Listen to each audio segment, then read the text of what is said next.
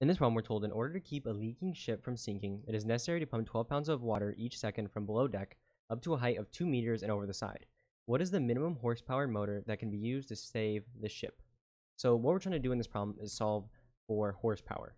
And so basically what we're going to do first is just use power, and then we're going to get power in watts and convert it into horsepower. But first we need to find what the power is. So there's a formula for power, which is work over time. And so what we're going to do is find the work and then divide it by the time, and then we're going to be able to solve. So keep in mind what they tell us. They tell us it's going to be 12 pounds of water each second. So we're going to say the time is just 1 because we're doing it each second is what we're going to need to do. And then we're going to find out how much work we do each second, and that's going to give us the power. So the way we're going to find the work is we know that work is equal to the change in energy. In this case, we're moving it straight upwards, so it's going to be this change in the potential energy. So it's going to be the change in the potential energy because we're just going straight up. So potential energy is just mgh. And keep in mind, we're going to be starting at 0, right? We start here, and then we move it up here. So if mgh, so we're doing the change in it. So mgh final minus mgh initial. The initial is just going to be 0 because it starts here. So this would be 0, right? The h would be 0, meaning this whole side cancels. So really the work is just going to be equal to its mass times gravity times the final height.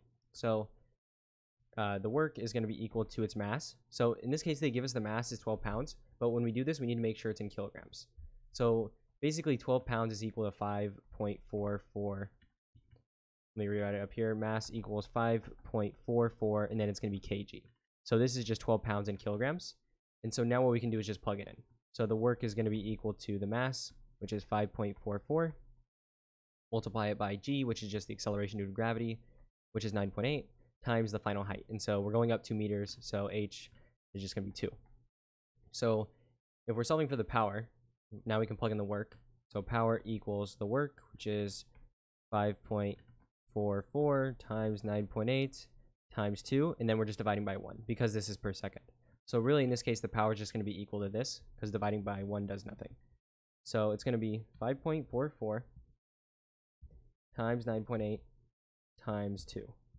And so when you go ahead and do that, you're going to get it equals, or the P is equal to 106.624. And so this is going to be in watts.